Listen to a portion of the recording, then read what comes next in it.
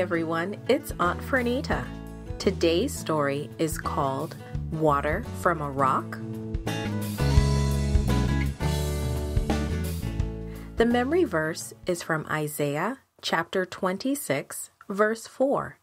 It says, "Trust in the Lord forever, for the Lord is the rock eternal." Today's message is we worship God when we trust Him. Have you ever run out of water? Imagine how thirsty you would be. You would probably be upset and cranky.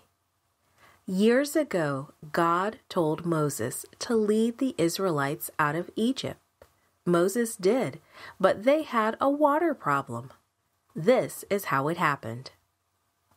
The Israelites were out of water again. So they started complaining to Moses again. "Why did you bring us out of Egypt to die in this desert?" they grumbled. "There's nothing good to eat here, and there's no water to drink." They didn't mumble about this just once or twice. Again and again they complained, their voices growing louder and louder. How many times had Moses heard that? In fact, the people had complained about having no water 40 years earlier. At that time, God had told Moses to strike the rock, and water had gushed out. Gallons and gallons of water had poured out, and it kept pouring from out of the rock as long as the people were there. So here they were again, without water. Instead of trusting God to care for their needs, they grumbled and complained. And Moses, as he always did, turned to God for help. God told Moses to take his staff, his walking stick, and call his brother Aaron. They were to gather all the people together. "Speak to the rock before their eyes, and it will pour out its water," God said. Moses had been patient for a long, long time. But after 40 years of listening to the Israelites grumble, he had heard enough. He was angry. He was tired of their grumbling and complaining. Once more, they were showing that they did not trust God. Moses was so irritated that he forgot it was God who had caused all the miracles to happen. God had caused water to flow out of the rock 40 years before. Only God could cause it to flow again. But Moses forgot. He felt he was the one who could make the water come from the rock. "Listen, you rebels. Must we bring you water out of this rock?" Moses yelled at the people.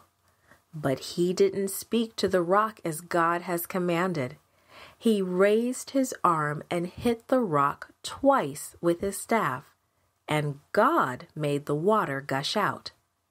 Moses may have felt quite pleased with himself for a moment. He'd probably wanted to yell at the people for a long time, and it may have felt good to hit that rock. But Moses had given the impression that the power to make the water flow had come from him and Aaron. So God was dishonored. If Moses had obeyed, it would have reminded the people that although Moses was their leader, he got all his instructions from God. Then God spoke again in his calm, gentle voice. "Moses, Moses, you did not trust me, not even to honor me as holy in the sight of the Israelites." God said, "Because of that, you will not bring this community in the land that I give them." Immediately Moses realized what he had done. He too had forgotten to trust God.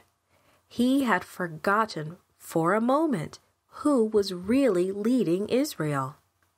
For 40 years, Moses and Aaron had struggled in the wilderness. For 40 years, they had led God's people. But Moses and Aaron could not go into the promised land. The Israelites had to learn that whoever their leader was, that person had to trust God completely and honor all of God's instructions. God wants us to honor and worship Him. He wants us to trust Him. He wants us to know that He will be with us every day. We worship Him when we do what He asks of us, and we worship Him when we trust His leading. Created and produced by Falvo Fowler. This podcast is read by Franita Buddy Fullwood for Gracelink.net. Animation and artwork by Giogo Godoy. Audio is post-produced by Faith To at Studio El Piso in Singapore. The theme music is by Clayton Kinney. The audio engineer was Maurice Bailey.